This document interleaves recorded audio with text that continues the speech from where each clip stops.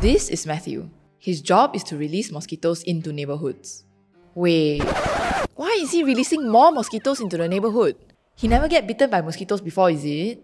And everywhere got dengue already, still releasing mosquitoes?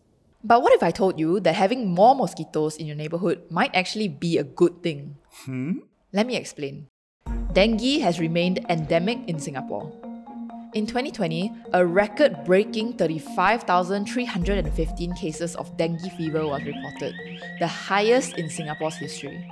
Not so fun fact, the number of deaths from dengue in 2020 was also higher than the number of deaths from COVID-19. There were about 6 times more reported dengue cases in 2022 than 2021. Not only that, mosquitoes have been adapting and have begun breeding in more obscure and hard-to-find places. This called for new approaches to manage dengue, and in 2016, Project Wobachia was introduced as a more upstream way of dengue suppression, where male Wolbachia mosquitoes are released into the field to control the biting female mosquito population. But what is Wobachia? So Wobachia is a natural bacteria, so it's harmless. It's present in many other species of, about 50% of insects carry Wobachia. So other mosquitoes carry it, but interestingly is the Aedes aegypti, this species, in the field, they don't carry Wobachia. Scientists at NEA have taken it upon themselves to breed more mosquitoes with the bacteria here. This is what we call our stock colony.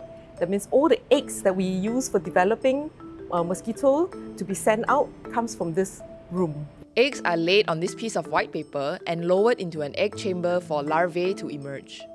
They are then poured into a larvae counter and a designated number is dispensed into small cups. Now, they are ready to move into their new home, the high-density rack. So over here, this tiny larvae will grow. As it grows bigger, then it will transform itself into pupae, the black color one. And you see some of them floating around. If you look under the microscope, actually they're very cute looking. And after all of them have grown into pupae, they are further sorted with the help of this separation machine. Images are taken and using AI measurement, the size distribution of the pupae will be shown. The sieving system inside would separate the unhealthy, non-grown-up larvae, the smaller male pupae, and the larger female pupae. And with that, about 200 male pupae will be placed into each of these containers, where they will grow and emerge as mosquitoes for release.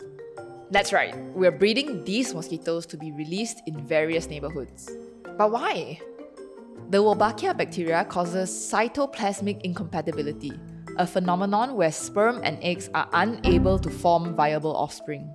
This means that when the male mosquitoes infected with the Wolbachia bacteria breed with female mosquitoes that do not carry the bacteria, their resulting eggs do not hatch. Wait, but if they can't reproduce, then how are we breeding them? Rearing is possible, because when a mosquito carrying Wolbachia mates with another that also carries Wolbachia, they are compatible and the eggs can hatch.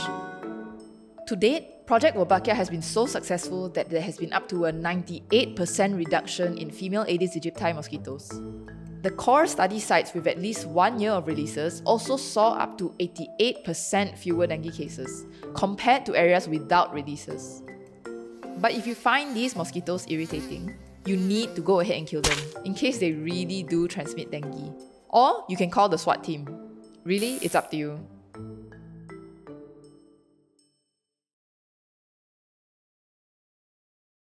Thanks for watching this video.